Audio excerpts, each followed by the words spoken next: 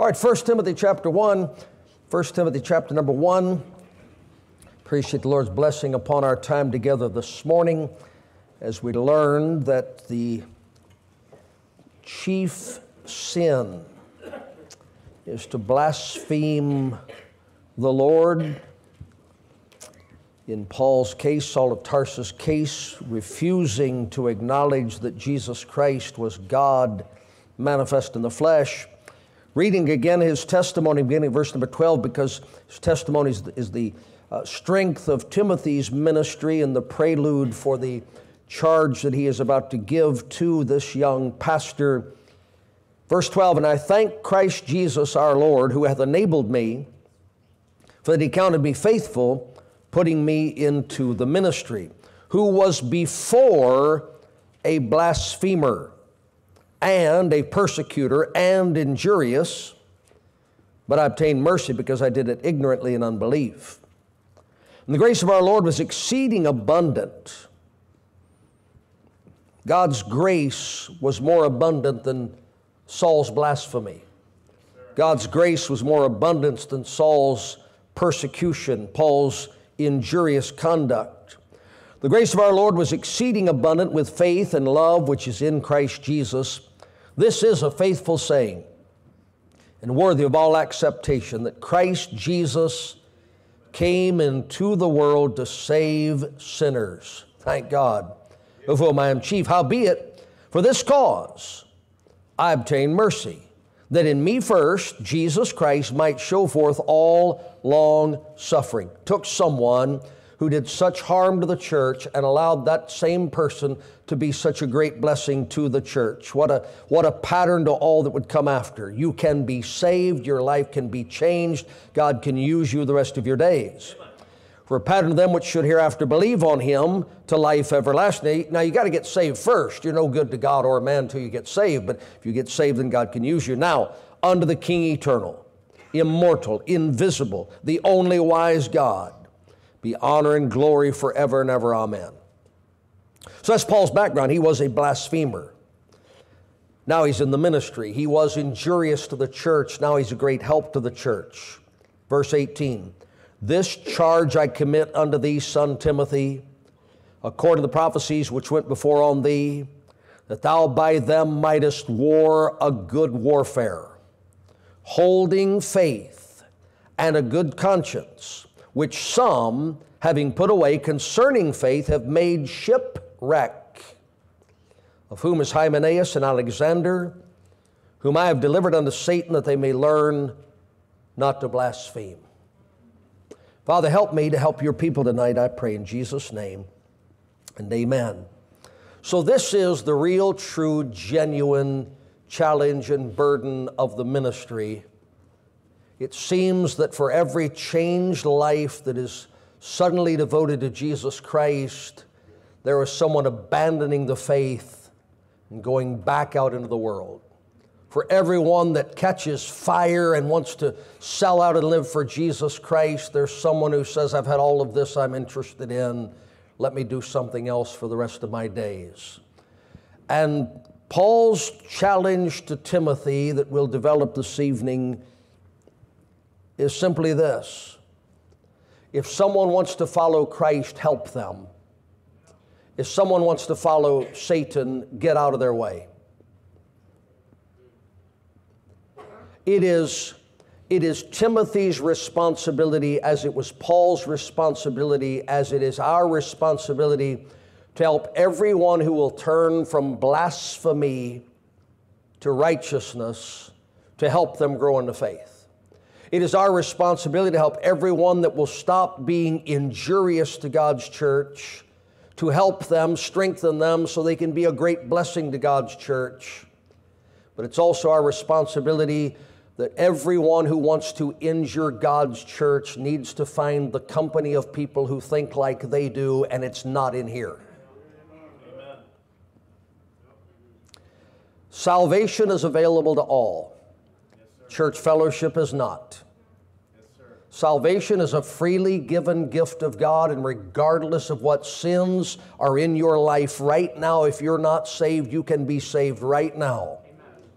But there are sins that if you choose to retain them or revert to them, you cannot continue to fellowship with God's people. Yes, sir. And it's a wonder anyone would want to. In our Bible conference, we heard about that woman taken in adultery, and she could not be put to death because the legal requirements were not met by the crowd that brought her to Jesus. It's quite interesting, the Lord did not say to that adulterous woman, stay and sin no more. He told her to go and sin no more. And we're not going to put you to death by stoning because we don't have the man and the woman as the law requires. But until you get that straightened out, you need to go out there and straighten that out. Yes, yes, sir. And so here's the real pain, the real heartache that Timothy experienced. I want you to turn with me back to Acts chapter 19. Back to Acts chapter 19, when the great revival broke in Ephesus. And of all the accounts of souls being saved in Ephesus, this move of God in this city is the one that really, truly turned a town upside down. The Bible says in Acts 19 and verse number 13, then certain of the vagabond Jews, exorcists, took upon them to call over them which had evil spirits in the name of the Lord Jesus, saying, we adjure you by Jesus whom Paul preacheth. And there were 7 sons of one Sceva, a Jew, and chief of the priests, which did so. And the evil spirit answered and said, Jesus I know, and Paul I know, but who are ye? That's why I'd leave the whole casting out devils business alone. They might not think as highly of you as you do. And the man whom the evil spirit was leaped on them and overcame them and prevailed against them. So they fled out of that house naked and wounded. It didn't go well that day. And this was known to all the Jews and Greeks also dwelling at Ephesus, and fear fell on them all, and the name of the Lord Jesus was magnified, and many that believed came and confessed and showed their deeds. Many of them also, which used curious arts, brought their books together and said, why can't we just bring these to church with us? No, they burned them before all men. They're done with that life. They're done with those practices. And they counted the price of them and found it 50,000 pieces. So we paid a lot of money for this stuff. Burn it. The money's gone anyway. So mightily grew the word of God and prevailed. Praise the Lord. Verse 23. In the same time there arose no small stir about that way, for a certain man named Demetrius, a silversmith, which made silver shrines for Diana, brought no small gain unto the craftsmen, whom he called together with the workmen of like occupation, and said, sirs, we know that by this craft we have our wealth. They are selling so many Diana statues. They're not just making a living, they're making wealth. And now their income is plummeting because people are getting saved and not adding Jesus to their idol collection. They're getting saved and they're not shopping at the idol store any longer. Amen. Real salvation, real conversion, real changed life. Praise the Lord. Moreover, you see and hear that not alone in Ephesus, but almost throughout all Asia, this Paul hath persuaded and turned away much people, saying they be no gods which are made with hands. Imagine that. So not only this, our craft is in danger to be set at naught, but also that the temple of the great goddess Diana should be despised. Notice the order. We're losing money and Diana's not being respected. First things first. It's hurting our wallet. And her magnificence should be destroyed, whom all Asia and the world worshipeth. And when they heard these sayings, they were full of wrath and cried out, saying, great is Diana of the Ephesians. And the whole city was filled with confusion. And having caught Gaius and Aristarchus, men of Macedonia, Paul's companions, and traveled, they rushed with one accord into the theater. And when Paul would have entered unto the people, the disciples suffered him not. And certain of the chief of Asia, which were his friends, sent unto him, desiring him that he would not adventure himself into the theater. Sometimes you just got to stay out of it, keep from losing your life. Some therefore cried one thing, some another, for the assembly was confused, and the more part knew not wherefore they were come together. They don't know why they're mad, they're just mad. They don't know why they're in the riot, they're just in the riot. They don't know why they're in the theater shouting, they're just in the theater shouting because that's what the crowd's doing. And they drew Alexander out of the multitude, the Jews putting him forward, and Alexander beckoned with the hand and would have made his defense unto the people. He's targeted as a representative of the converted, of the changed, of the saved, of the formerly worshiping the goddess Diana and her idols, and now associated with Paul the preacher who believes in a creator God. But when they knew that he was a Jew, all with one voice, about the space of 2 hours, cried out, "Defense! Defense! Defense!" Oh, no. Great is Diana of the Ephesians. I can't imagine people filling a stadium and shouting for 2 hours. Sure you can. Yeah. Go ahead. People are serious about their religion in some of these cities. And when the town clerk had appeased the people, he said, "Ye men of Ephesus, what man is there?" And so he makes this speech, and things settle down for the time being. Here's what I want you to see. In the midst of this great moving of God, this revival that is shaking a city, Alexander is identified as a spokesman for Paul's company.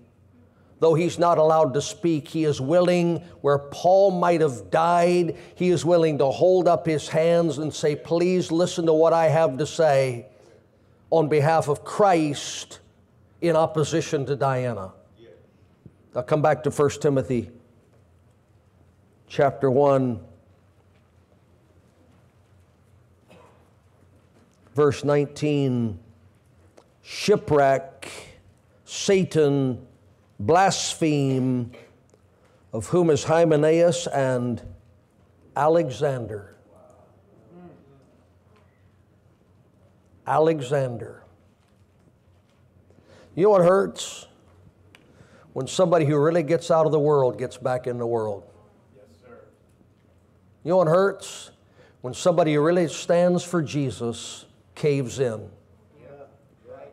You know what hurts? When somebody tells their town, their job, their school, their family, "I've found something better, it's Jesus Christ." And then a year later says, "I didn't find anything better, I'm back." It really hurts. It really hurts. The testimony of Christ is not harmed by worshipers of Diana. It's harmed by worshipers of Diana who leave Diana and turn to Christ and then return to Diana. To blaspheme is to show a lack of reverence. To blaspheme God is to show a lack of reverence for God. These people revered Diana. They were countered by a group of people who revered Jesus Christ. And two of them at least who revered Christ ceased to revere him and returned their allegiance, their reverence, their devotion to a false goddess. And it greatly hurt the cause of Christ. And the Holy Spirit had to write to Timothy and say, "Timothy, the devil has them. You've got to let him have them. You can't follow them out there. You can't justify them. You can't water down the church so that it's a mixture of Ephesian goddess worship and Christianity. You can't do it, Timothy. You've got to hold the line." But Lord, it's two of our best men. They're not your best men if they're blasphemers. But Lord, it's two of the pillars of the church. If they're the pillars of the church will crumble and fall.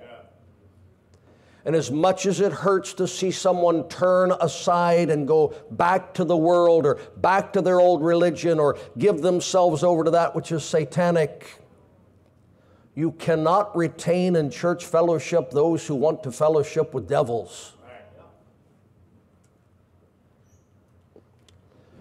Are you a devil worshiper? The Lord can cast out that devil. You are welcome to come and be part of this, but you're not welcome to, once part of this, invite the devil in to keep company here. And it's a tough matter. Now, here's the problem, and I can't speak to another church. I wish I could. I can't address all these congregations across our town and our nation. I wish I could. But the problem with the Christianity, this 50% Christianity and 50% goddess Diana, is it causes the true God to be disrespected by saved people and lost people. This Christianity falsely so called that doesn't require holiness and righteousness and separation and dedication and self-denial has caused unsaved people to say, why would I leave the world for Christianity when the Christians show me by their conduct they love the world more than they love Jesus? Why would I give up this when the people I work with who say they're saved haven't given up anything? We'll show you surprisingly the first use of blaspheme in your Bible, 2 Samuel chapter 12. 2 Samuel chapter 12. We're talking now about your life on the job, my life in the city, your life in the marketplace, some of you, your lives in the schoolhouse. 2 Samuel chapter 12, David knows the Lord. David sings praise to the Lord. David proclaims the truth of the Lord, and then David commits adultery and has the husband of his adulteress killed to try and cover his crime. It's bad business. Nathan the prophet comes in, as you heard as recently as our Bible conference, confronts him about his sin. Nathan exposes David's sin. Look at verse number 13. David said unto Nathan, I have sinned against the Lord. Well, that's true, but it's not true enough. And Nathan said unto David, the Lord also hath put away thy sin, thou shalt not die. So David got things right with God. But David had made things wrong with more than God. Verse 14, Nathan says, howbeit, because by this deed thou hast given great occasion to the enemies of the Lord to blaspheme, the child also that is born unto thee shall surely die. And David prayed for that child and prayed for that child and prayed for that child, and the child did not live. What did you just read? You read that the enemies of the Lord lost respect for the Lord because someone who sang about the Lord and preached about the Lord and fought for the Lord and represented the Lord committed deeds that the heathen, many of them do not commit. There are a lot of people in your town who are not saved and don't cheat on their wives. Why? They know it's wrong. There are a lot of people in your town that are saved and are faithful to their husbands. Why? They know they're supposed to be. Well, what are they to think when after you give them gospel tracts in the Christmas card every year and invite them to church every so often? What are they to think when you abandon your spouse and take up with some other man or some other woman? That your God has no real influence on your life. And that causes them to disrespect the Lord. When someone on your job gets saved and you work up the courage to tell them, I'm a Christian too, they shouldn't say, you are? I never knew.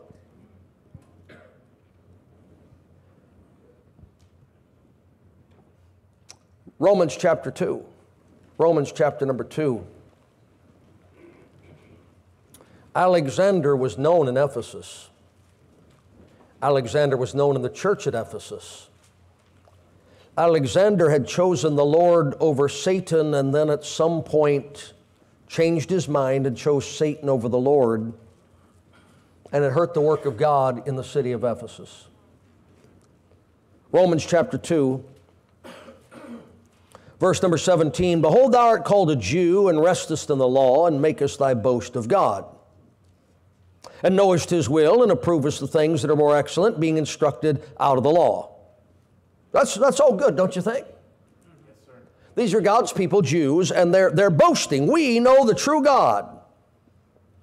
And they're correct. Verse 18, we know the will of God. And we approve the law of God, the commandments of God, the teaching of God are more excellent than this Roman junk that our neighbors and our fellow citizens adhere to and follow. And art confident that thou thyself art a guide of the blind, a light of them which are in darkness, an instructor of the foolish, a teacher of babes, which hast the form of knowledge and of the truth and the law. Thou therefore that teachest another, teachest thou not thyself? Thou that preachest a man should not steal, dost thou steal? Wait a minute. You said there's a true and living God, and that true and living God gave your nation special commandments, and one of them is thou shalt not steal, but you're a thief.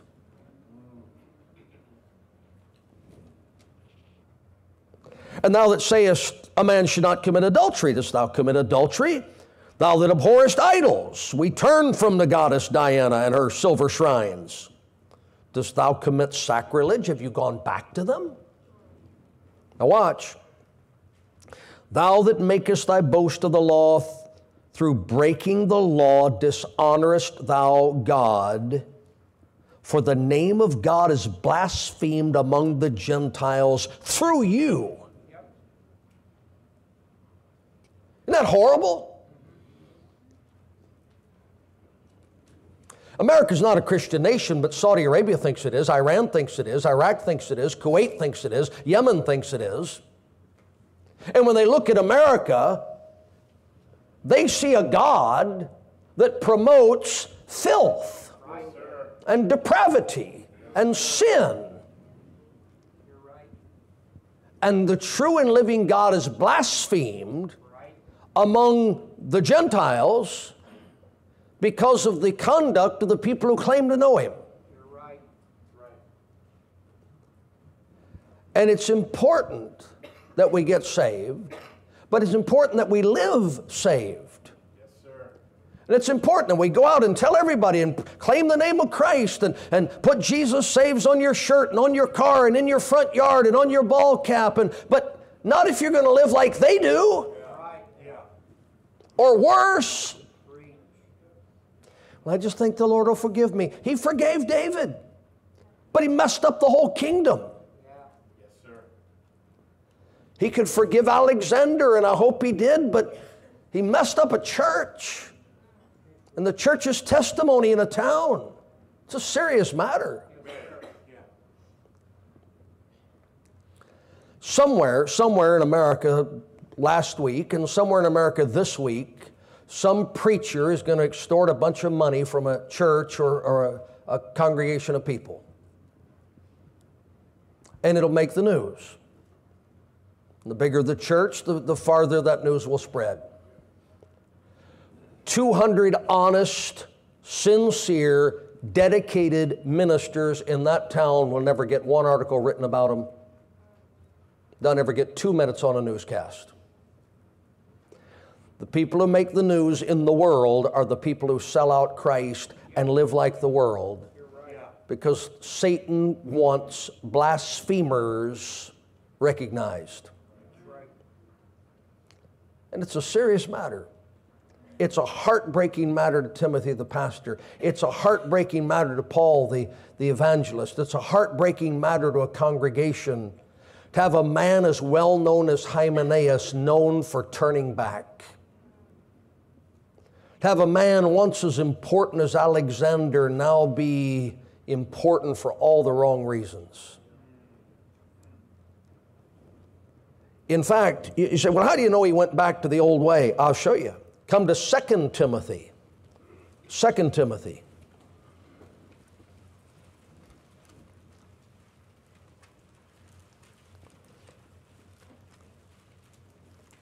Second Timothy chapter 4.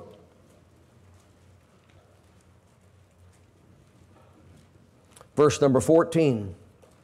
Alexander the coppersmith did me much evil. He's in with that smithing crowd. He gets saved, he's in with that Christian crowd. He's blaspheming in 1 Timothy, and by 2 Timothy, he's back to being part of the smithing crowd. And the Bible says he did Paul and the church much evil. Look at the next phrase. The Lord reward him according to his works. That's a pretty rough prayer for a preacher to pray about a professing Christian. In 1 Timothy, just if he wants to follow Satan, let him go. In 2 Timothy, I hope God will give him what he's got coming. That's pretty rough. You don't want a preacher praying that way about you. Righteously. No, wait, it hurts. It's going to become more painful. Of whom be thou aware also, for he hath greatly withstood our words. He's now standing in opposition to the preaching of the Word of God that once shook Ephesus.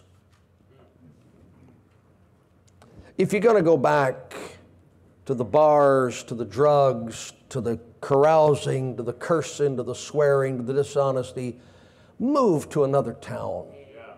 Go someplace where nobody knows you ever claim the name of Christ. Get everything off your social media and start all over again. Don't have, I'm a heathen, and then 3 years, I'm a Christian, and now I'm back, I'm a heathen again. Just scrub it, start over again.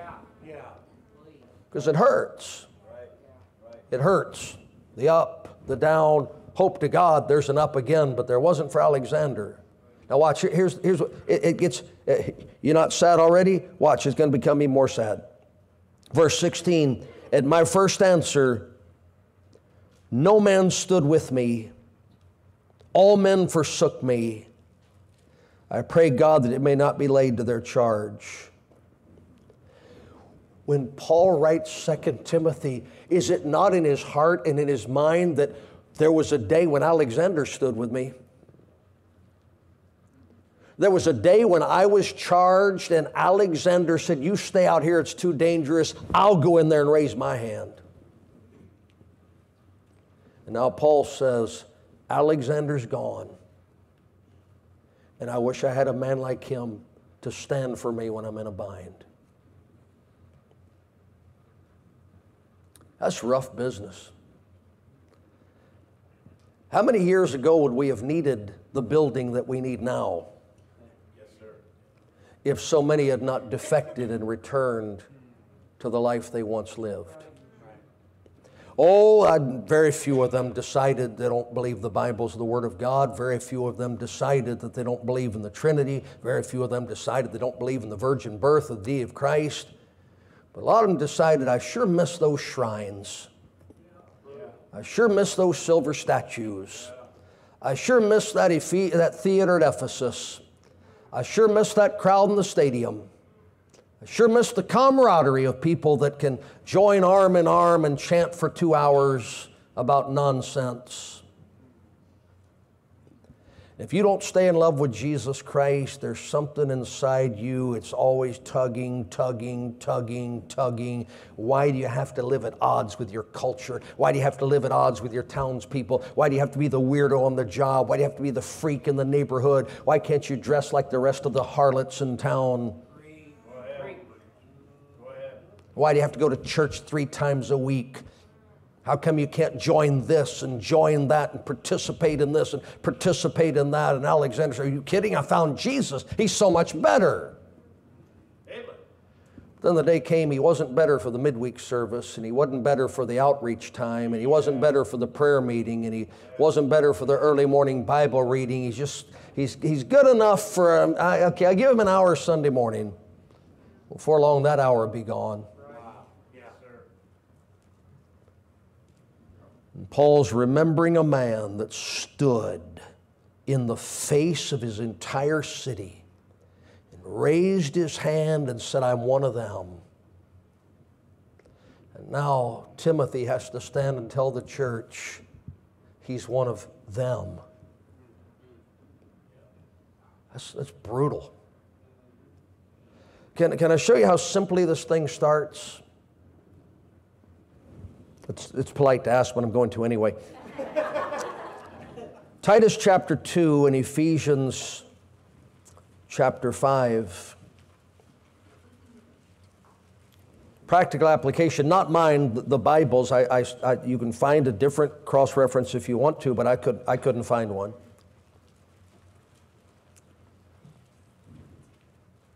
Look at Ephesians 5 and verse 8. For ye were sometimes darkness, but now are ye light in the Lord. Walk as children of light. Isn't that great? Verse 11. Have no fellowship with the unfruitful works of darkness, but rather reprove them.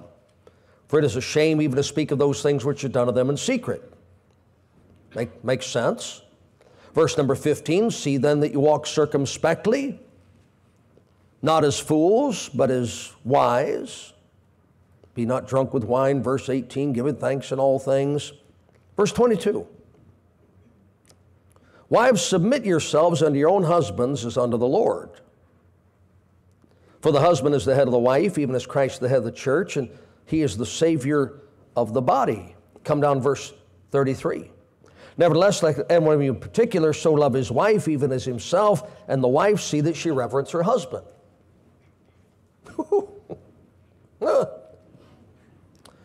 Now, if you just got dropped on planet Earth at the age you are right now, saved, born again, believing the Bible is the Word of God, you wouldn't have any problem with what you just read. But to grow up in a culture and a society that has taught you that is bondage, that is slavery, that is insulting, that is cruelty, that is some sort of oppressive chauvinism. You get saved, but your entire culture says, don't do that. Yeah. Yes, sir. Yeah. And you say, well, you know, I was in darkness, now I'm in the light. I'm going to do what God asked me to do and have no fellowship with the unfruitful works of darkness, rather reprove them. I'm going to have to drop those social media friends, and I'm going to have to drop those contacts and all these movies and these TV shows and all this junk that's telling me that God's word is against me. Wives, submit yourselves unto your own husbands, unto the Lord. You know what I'm going to do? I'm going to find some Ephesian women who say they're saved, who say I don't have to do that. Now come to Titus chapter 2. Titus 2.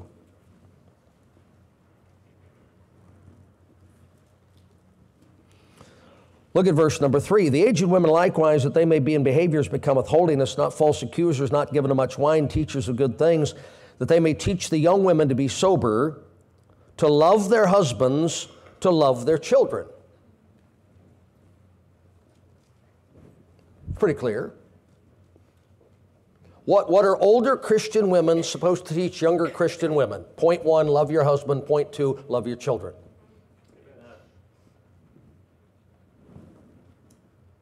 That to be discreet, chaste, keepers at home, obedient to their own husbands, that the word of God be not blasphemed.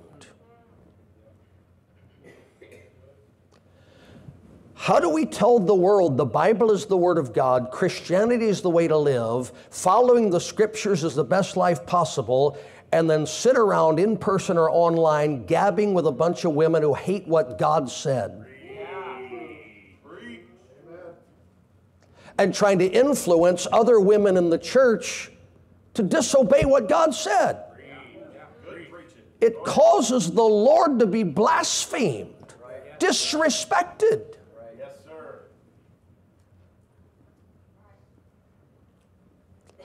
When a child rebels against their parents, when a worker rebels against their employer, when a man rebels against the Word of God by not loving his wife, when a wife rebels against her husband by saying, I'm too smart, he's too stupid, I'm too spiritual, he's too carnal, I don't have to. What you're saying is, the Bible doesn't mean any more to me than the guys in the lodge across the street or the bar on the other side of the fence. And then you give them a gospel tract and say, this is from the Word of God. It's the greatest book ever written. You should believe it. And they say, you don't believe it. You want me to respect the Bible you don't respect?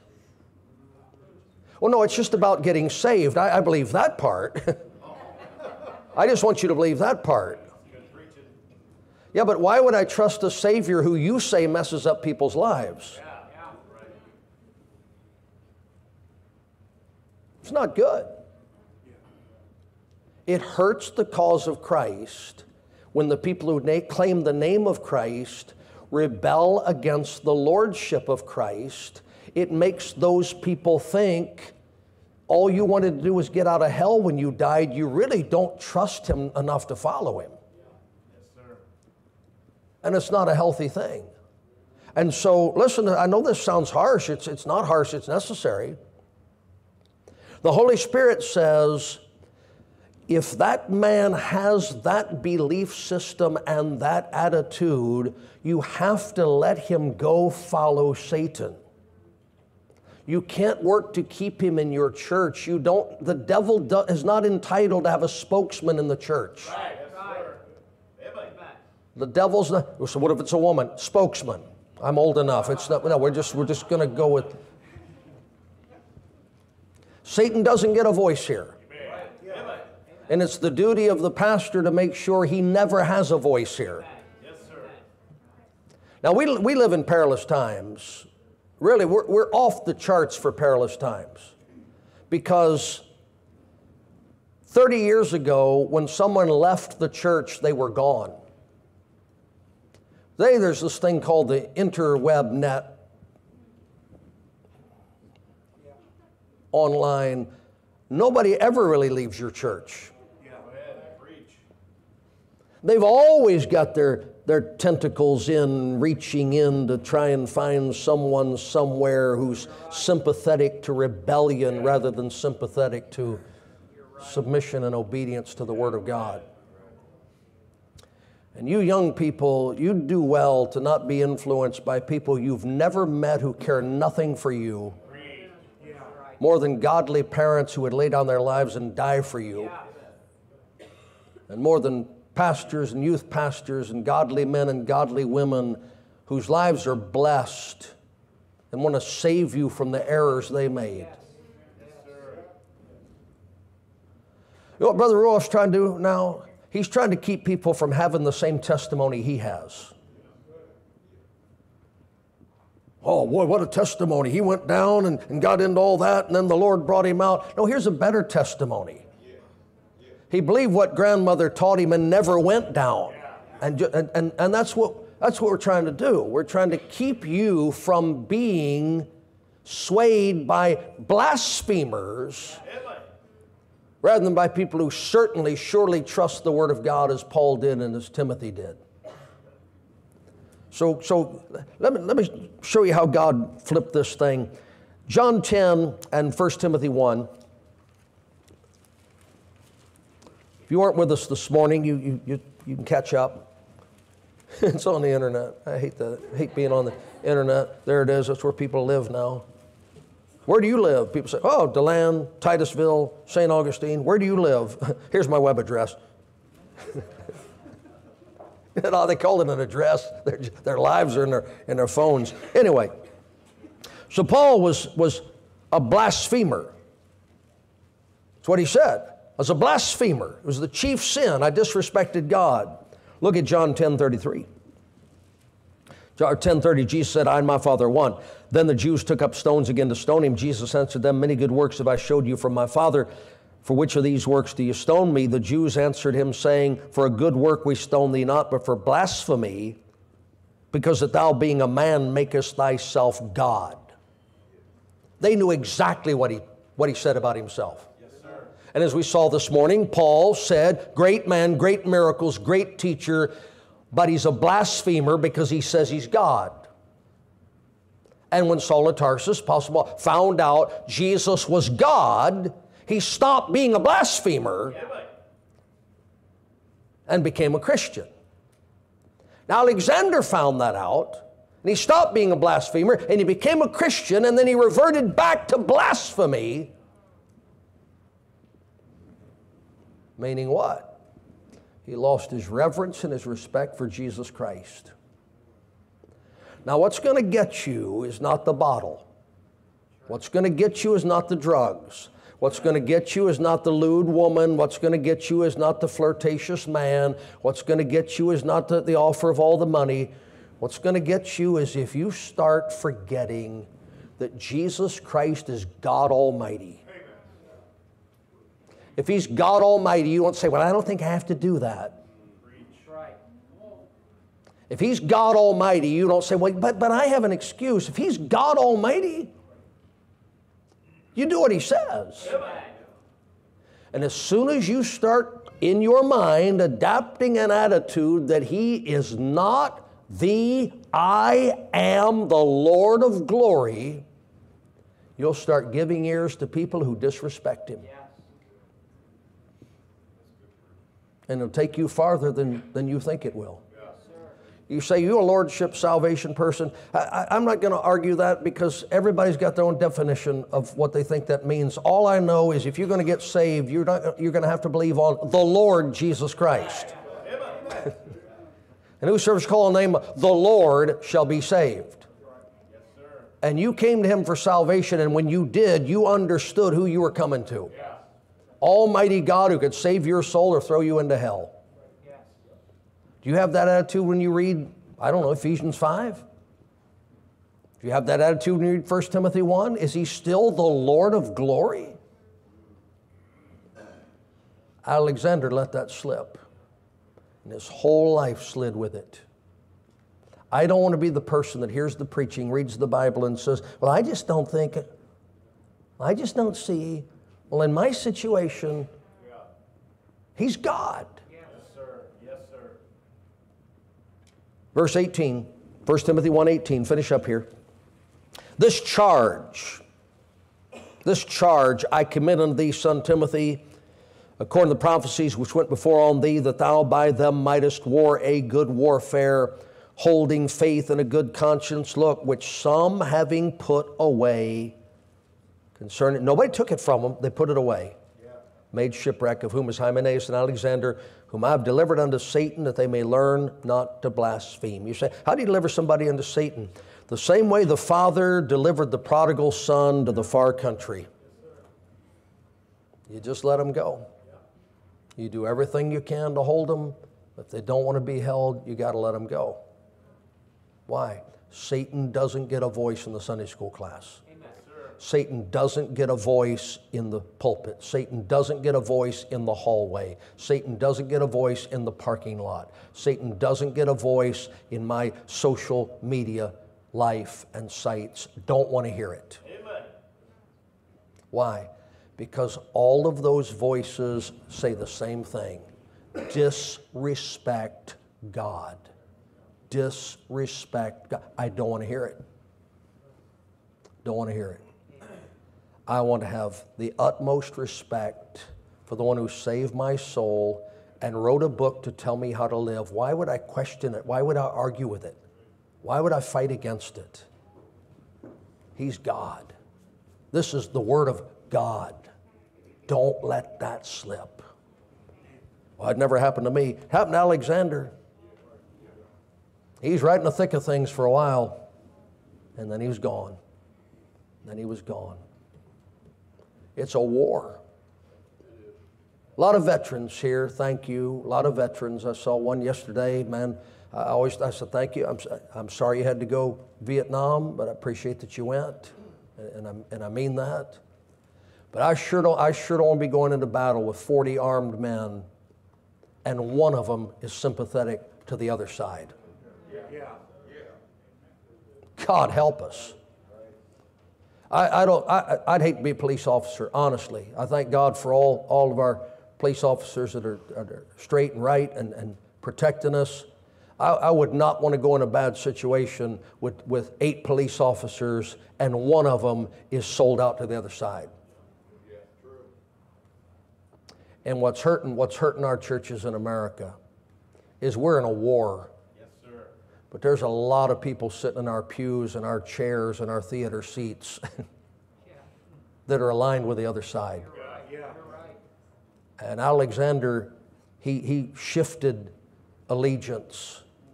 And Paul said, you got to let him go with the one he wants to follow. Yes, sir. Don't do that. Don't be that person. Don't be that person. And if you fall and get up as fast as you can, get back, get right, do whatever you got to do to get things right. You don't want Satan to wreck the rest of your life. Amen. All right, Father, thank you for giving us the Bible.